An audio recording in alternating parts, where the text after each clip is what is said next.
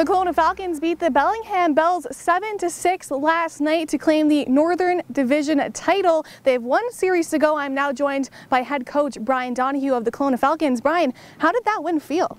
It was a lot of fun. I think more than anything else, it was fun to watch our guys celebrate. It was a pretty crazy game. We came out really hot, quieted their crowd. They had quite a lot of support, so I think for us to come out and make a statement like that early was important, but we held on, and it was a lot of fun just to see the guys get one out closer and just continue to inch towards that championship, and just to watch the guys celebrate that after such a long summer was awesome. Now, it wasn't an easy road to get there by any means. Portland and Victoria did come down to the wire. Portland had to beat Victoria in order for you guys to advance. What's your gift to Portland? Well, we're still playing and they're not, so I don't know. I definitely did say thank you to them after they took care of business for us. But yeah, this league always comes down to the last couple days. So obviously when we got word that we were in the playoffs, I definitely saw an energized group, and just knowing that we had a chance to win a few more games and have a chance to really do something special. So that was a neat finish to the season for us for sure. Now, there's no doubt the Corvallis Knights are on fire. They won 6 of the 6 games that you guys played them this season. They've also won back-to-back championships. So what's the message for your players and the team going forward into the series? Well, with this group, honestly, if they were to pick an opponent to beat to win the championship, I think that they would just decide to beat Corvallis. This has just kind of been who we've been all year. We kind of like to come in and you know, not necessarily surprise people, but just embrace a challenge. We've been a good road team all year, as was shown last night.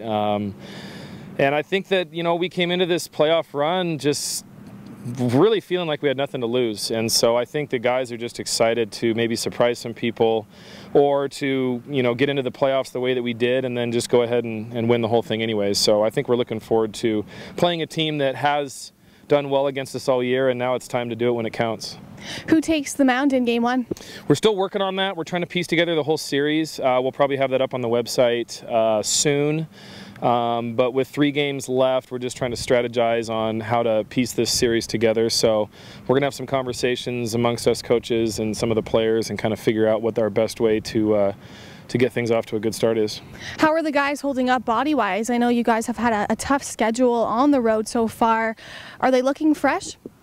Yeah, when you get to this point in the summer, it doesn't really matter anymore. Whether you're sore or not, you still wake up and just know that you're that close to winning a championship. So it's funny how once you get in the playoffs, if you got a sore arm, you just kind of forget about it. If your legs are a little tired, you kind of forget about it. So they're just looking forward to making one more run here and doing something that you know, we'll never forget and would be really special, that no one can ever you know, take away from us.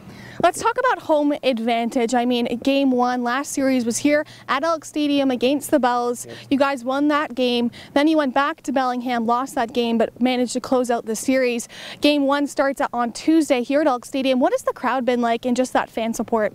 Well, I think that as the summer kind of went on, I think we started to see that we started to kind of embrace playing here, almost playing, you know, with that advantage. We're used to playing on this field. Bellingham, Corvallis, they both play on artificial turf fields. We're used to playing on our field.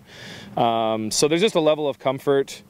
And I know that just the support that we have, and, you know, with a lot of our guys, you know, their billets are here every night. It's just kind of like a family type atmosphere that we're playing in front of our fans is a lot of fun. And it was also fun down in Bellingham. We had quite a fan section down there. A lot of people made the trip too, but playing here definitely, especially tomorrow night, we know it's our last game here, and I know that this place is special to our kids, so I'm sure we're going to do everything we can to finish things off with a win here. What's the reaction for the players going into this final series? What are they? I'm sure they're anxious, nervous, excited. Have you talked to them? They're not nervous, I know that. They're having fun.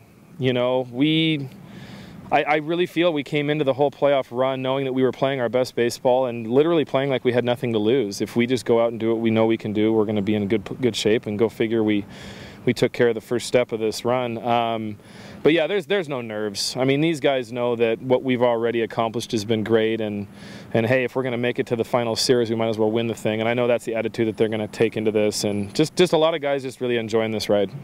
Definitely enjoying the ride. Looking forward to the final series. Game 1 goes Tuesday here at Elk Stadium. First pitch is 6:35. For Castanet News, I'm Madison Earhart in Kelowna.